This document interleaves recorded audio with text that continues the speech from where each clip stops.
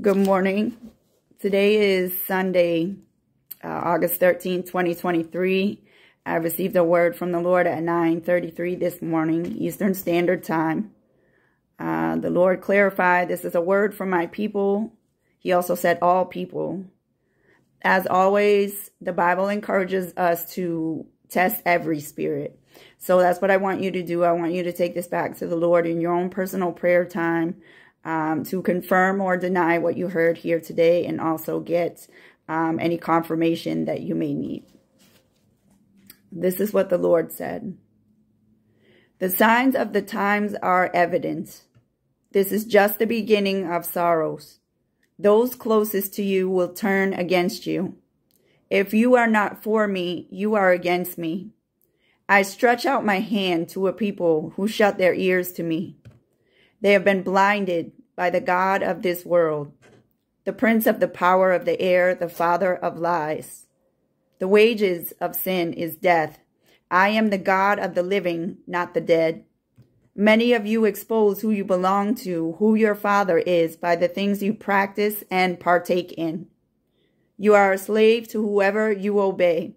If you love me, you will obey my commands. These people honor me with their lips, but their hearts are far from me. Their feet are swift to run to evil. They shed innocent blood. Their worship is a farce. Paths of righteousness they have not known. They prefer darkness to the light. Their desire is to please themselves. The ones who seek to please me, but the ones who seek to please me shall endure to the end. They remain unstained by the world. If you are not the salt of the earth, you are useless, good for nothing.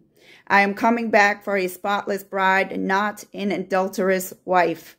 Your loyalty wavers. Oh, that you were hot or cold, but because you are lukewarm, I will spit you out of my mouth, for you cannot serve two masters.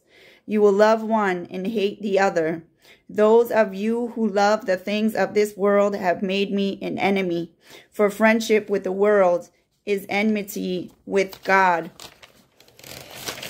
My word is clear, but many of you reject the true living God and worship yourselves, money, fame, and fortune.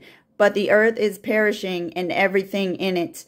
I said to fix your eyes on heavenly things and store up your treasures there. But there is so much greed in your hearts, you are never satisfied, always complaining, discontent. Is my generosity not enough for you, that you should always want more?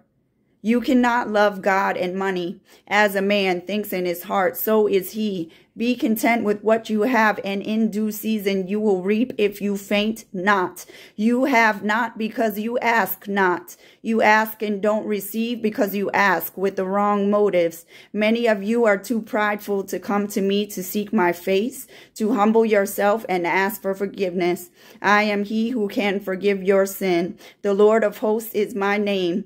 I was pierced for your transgression. I was crushed for your iniquity. My chastisement brought you peace, and by my wounds you are healed. I was led like a lamb to the slaughter, and like a sheep before his shearers opened not my mouth. I took the cup of wrath that was to be poured out on you upon myself, so you could live, and more abundantly. My peace I leave to you, my peace I give to you, but not like the world gives. The peace you receive from earthly pleasures is fleeting and temporal, but mine is eternal and surpasses understanding.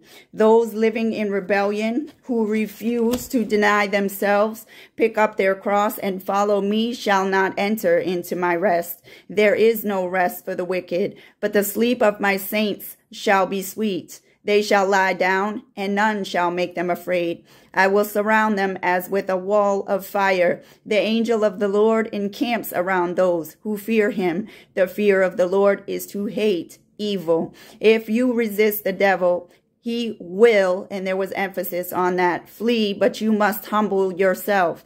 If my people seek my face and humble themselves, I will heal their land. But if they refuse to repent, I will destroy that land. I will devour that land. I will make it barren, a place for jackals, a wasteland, a shadow of what it once was. It is a fearful thing to fall into the hands of the Lord, but I will be a refuge to those who call upon me with a pure heart, in sincerity and in faith.